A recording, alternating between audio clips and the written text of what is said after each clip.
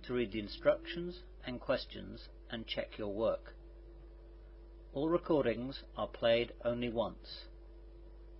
Now turn to Section 1. Section 1. You will hear a conversation between two old friends who meet each other by accident. First, you have some time to look at questions 1 to 5.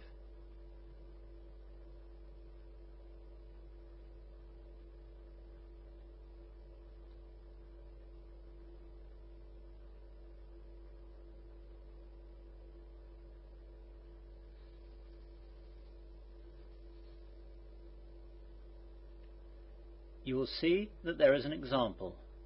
This time only, the conversation relating to this will be played first. Hello, Frank. How are you? Wow, John. Yeah, I'm fine. How are you? I'm great, thanks. I haven't seen you since we left school. How long ago is that now? It must be 10 years. Or is it 11? No, it's 9 years now.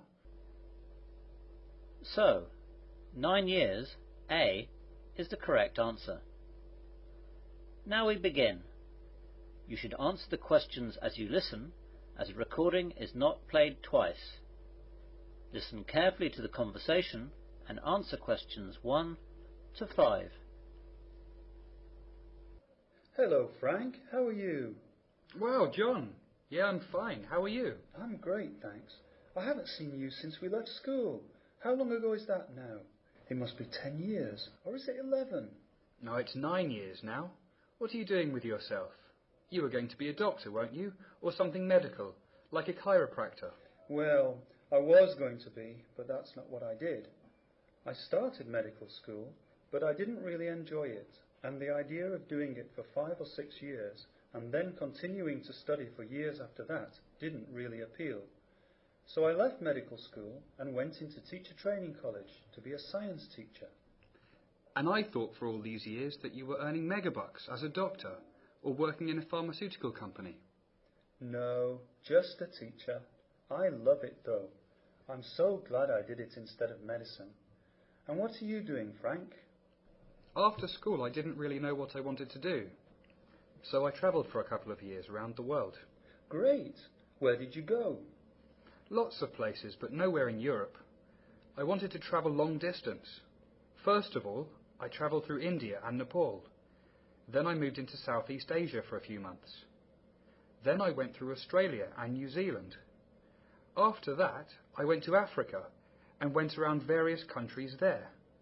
After that, it was South America, Central America and North America. How on earth did you afford all that? I just settled down and worked for a few months in places where I could get a job and save money. Then, when I had enough, I moved on. I wasn't exactly staying in luxurious places, though. And now what? You always wanted to work with computers, didn't you? Yes, I remember that. However, when I finished all the travelling, I thought of going into travel writing, but it's so competitive. I always fancied journalism as well, so I got into that. And right now, I'm working for the local paper. Did you have to study for that? Well, some people don't. But I went to college for a year to do a journalism course.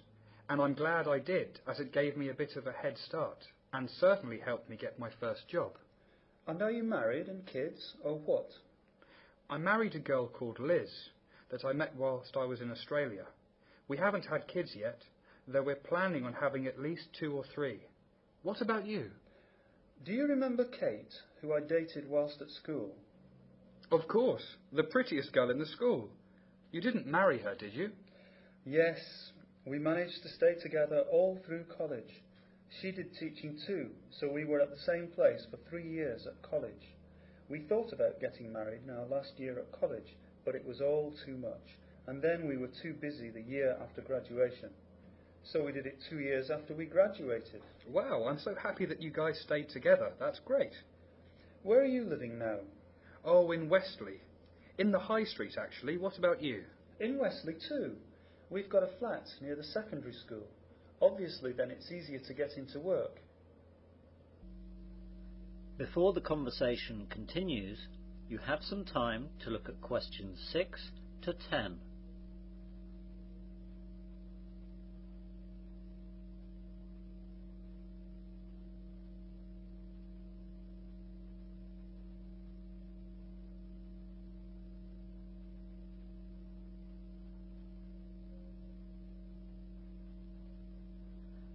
Now listen carefully and answer questions 6 to 10. Listen, why don't you and Kate come over for dinner sometime? That's a great idea. When? How about next Friday? Can't do Friday, I'm afraid. Both Kate and I have a parent-teacher afternoon on Friday after school, and then we'll have to do the paperwork in the evening. What about Saturday then? That would normally be fine, but our babysitter is away that night, and we won't be able to find one at such short notice. Why don't you and Liz come over for dinner at ours, and then we'll be able to look after the kids. You'll be able to meet them too. OK, let's do that then. Liz will be happy. She won't have to cook. I'll be doing the cooking when you come round. I love cooking. So, what time shall we come round? 8 o'clock? Well, we'll be home around 6:30 that night, as we're going out for the afternoon with the kids. I'd say come at about 7:30. Are you sure that's long enough to get things ready? Well, that'll be an hour. I don't need more than that. And what's your phone number, just in case? 01347 835 825. That's the home number. And the mobile is 07978 290 512. What about you? I've only got a mobile.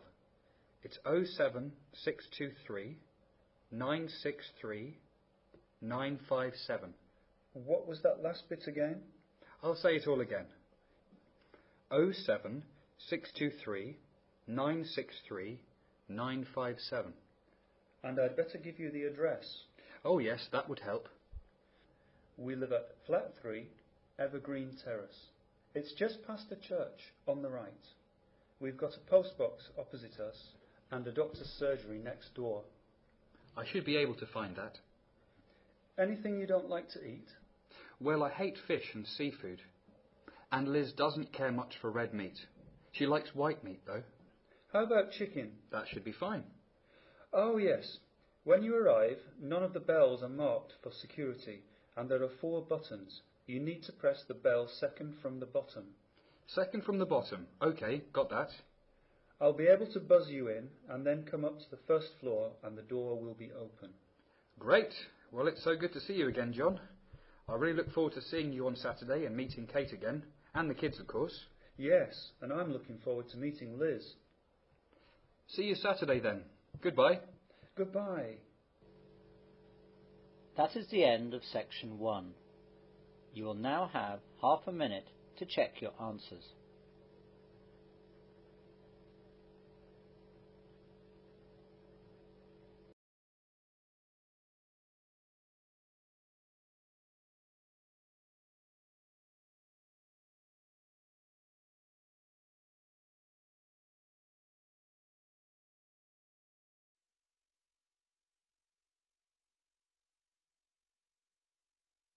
Now turn to section 2.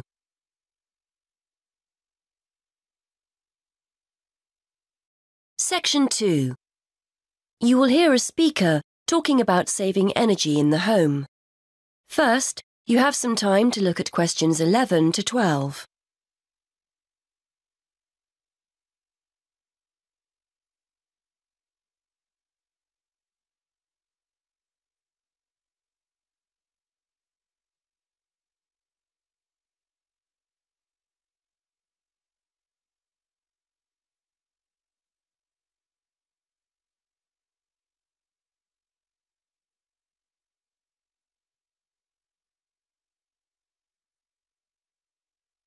Now listen and answer questions 11 to 12.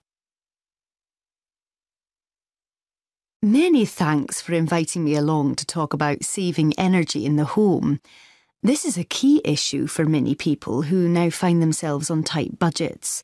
So today I'd like to spend a few minutes going through some simple tips to help keep those energy bills to a minimum. I'll start with some easy, cheap ideas before talking about more major solutions later. I think we're all aware of the importance of insulating our homes, and although I'd advise you to get it done, I appreciate it can sometimes be inconvenient to have building work carried out. And though they're growing in popularity, having solar panels installed on the roof isn't a cheap enough option for many of us to consider seriously. So what other steps can we take? Well, most people will make a point of turning the heating down when temperatures outside rise, but they ignore other equally useful ways of saving energy when they're making dinner or doing their weekly laundry. Before you hear the rest of the talk, you have some time to look at questions 13 to 20.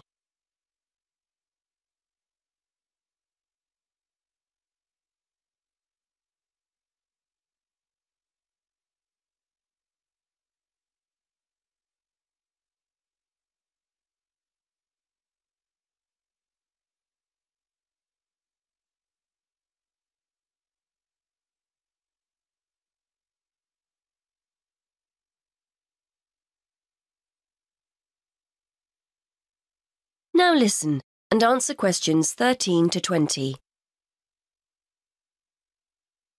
If you're living in a relatively new apartment or house, you're probably blessed with a cosy, draft-free living space. But for those of us in older properties, the chances are there are gaps all over the place where cold air is getting in. Walk around your home and place the back of your hand around window frames. Can you feel cold air coming in from outside? Get down on your knees at the doors. Is there a draft at floor level? Fix these drafts with some cheap draft excluders and savings in heating bills will begin straight away. And are you using the latest energy-saving light bulbs? I'm not recommending you go around your entire property throwing out older ones and replacing them all immediately. But next time a bulb goes, make sure you buy an energy-efficient alternative. And what about heating? If you have radiators in every room, do you need them all switched on throughout the day? If they're on timers, set them efficiently. Then there's the laptop or your TV. Do you leave them switched on overnight or on standby? Don't waste money. Turn them off. And that goes for lights as well. You'd be surprised how many people leave them on when they go out. There are also guaranteed savings to be made in the kitchen. I'm always telling my husband not to overfill the kettle when he makes a cup of tea. Why boil more water than you actually need? When you consider how many times that kettle gets used every day, you'll appreciate just how much electricity can be saved by boiling what you need and no more. And the next time you're cooking pasta or potatoes, keep a lid on the pot. The water will boil much more quickly than if you leave it off. And if you've bought yourself a pressure cooker or steamer and it's sitting in the cupboard never being used, get it out. They're much more efficient than pots and pans. Now, the refrigerator and freezer. If the fridge is next to the cooker, it's having to work harder to stay cold. But as I'm giving cheap, easy solutions here, a kitchen redesign might be out of the question. Still, there are other energy-saving steps you can take. Keep an eye on the temperature control. We often forget to turn it down in the colder winter months when a high setting is unnecessary. Also, remember to defrost the freezer frequently and try not to overfill it, as this isn't the most efficient way of using it. The washing machine is another potential money saver. A lot of people wash at 40 degrees Celsius, but it's often okay to drop the temperature down to 30 degrees Celsius with similar results. And remember to either wash full loads or select the half-load programme. Again, a surprising number of people forget to do this. And is it really necessary to dry your clothes in a tumble dryer? If you have a garden or a yard, hang them outside. Or if you're drying them inside, get yourself a cheap clothes rail rather than hanging things over radiators, which robs you of valuable heat. Now, let's turn to some of the help our local council is offering to householders to save energy. That is the end of section 2. You now have half a minute to check your answers.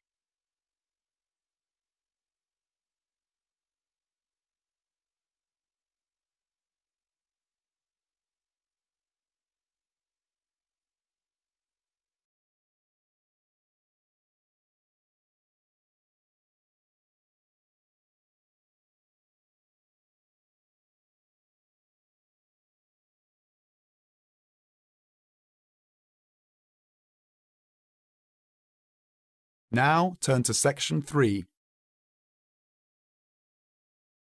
Section 3. In this section, you are going to hear a conversation. Before you listen, please look at questions 21 to 30.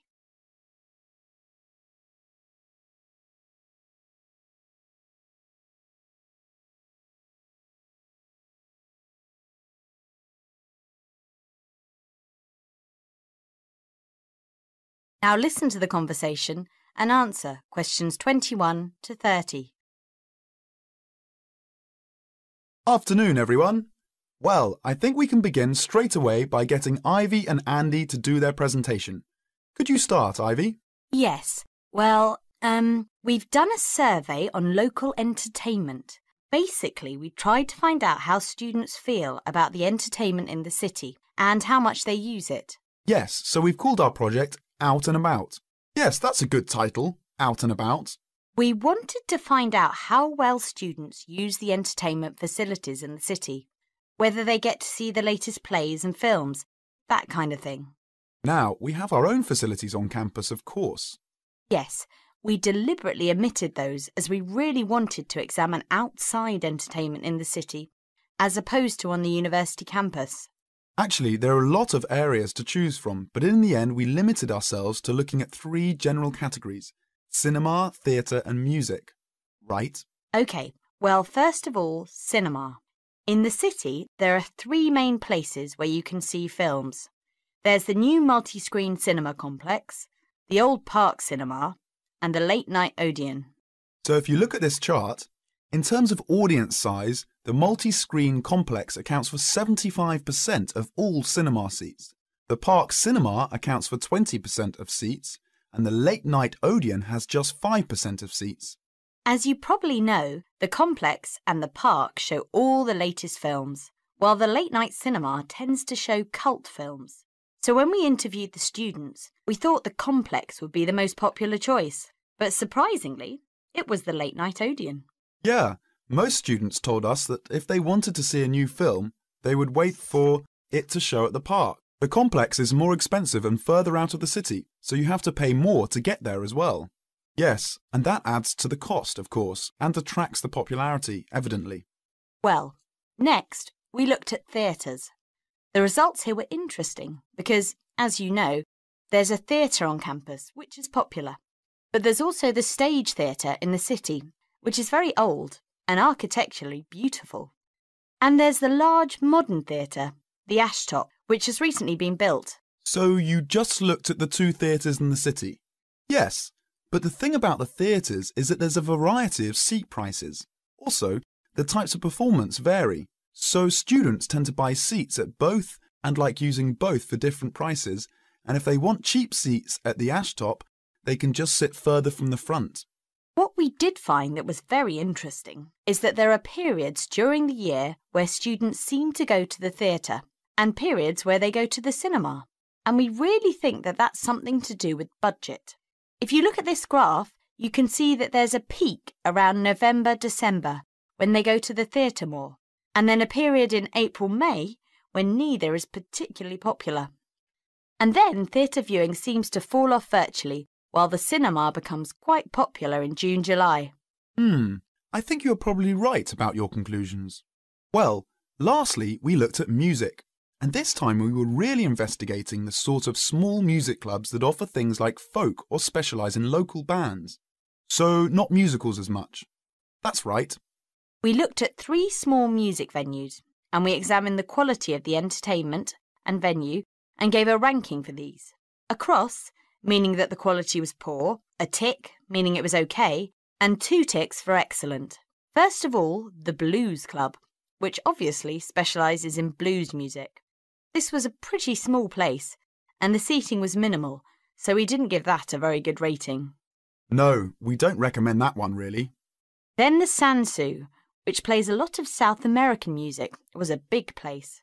Very lively, good performers, so 2 ticks for that one. The Pier Hotel is a folk venue, a good place for local and up-and-coming folk artists to play. Not the best of venues, as it's in a basement and a bit dark, but the quality, if the entertainment, was reasonable, and the lighting was as warm as we felt. It deserved an average rating. Finally, there's the Bulldrock Cafe, which features big rock bands and is pretty popular with students, and we enjoyed ourselves there as well. So total marks for that one. And then, did you get any information from the students as to which of the clubs they preferred? That is the end of section 3. You now have half a minute to check your answers.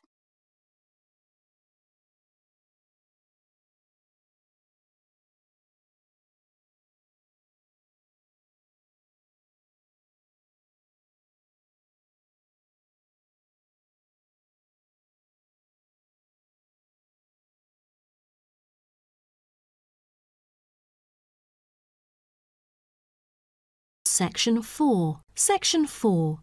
You will hear part of a lecture about African penguins. First, you have some time to look at questions 31 to 40.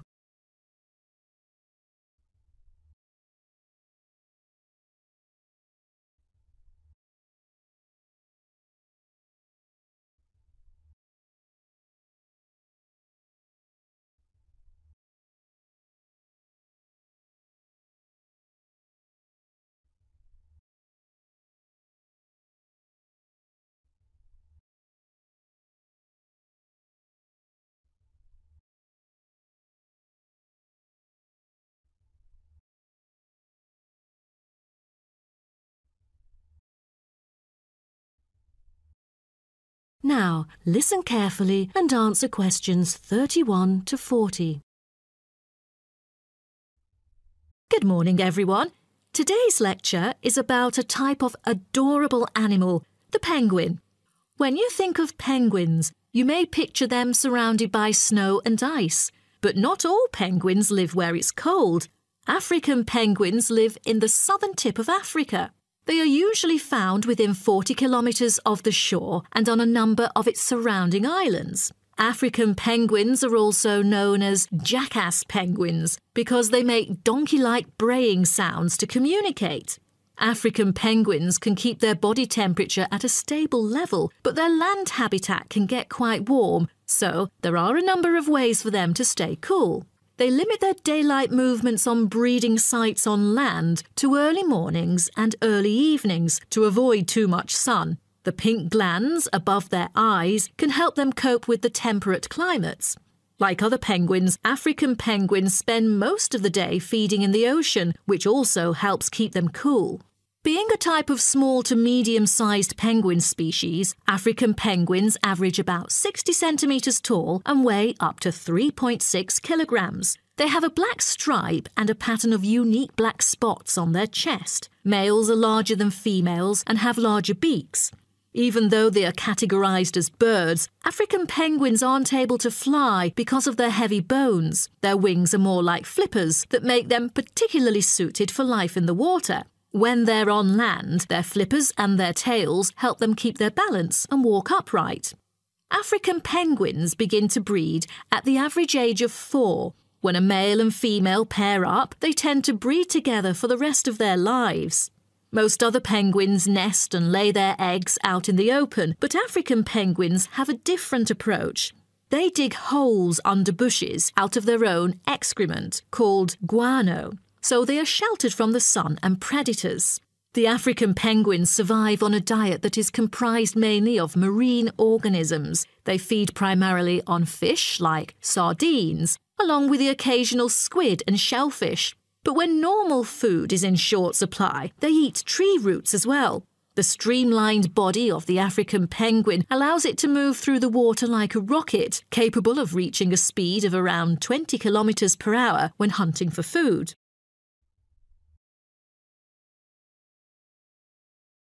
The African penguin's smaller size means that it has many predators both in the water and also on dry land. Their natural predators at sea include seals and sharks. The biggest threat to them on land is not just towards the adult penguins. The penguin chicks are sometimes taken by seagulls into the air and dropped from above. The seagulls could thus feed on them. At risk from predators, young penguins are protected for about 40 days after hatching by both parents. They will leave the colony when they are between 3 to 5 months old and will return a few years later. The entire surface of their body is densely covered with feathers, which fall off during the winter. This process is called molting and takes about 3 weeks to complete.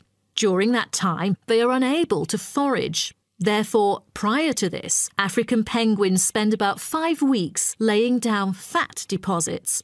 They generally live between 10 to 15 years. However, many do not reach their full lifespan. Their population has drastically declined. Approximately 120,000 African penguins remain in the wild, and their population has decreased by 90% in the past 60 years.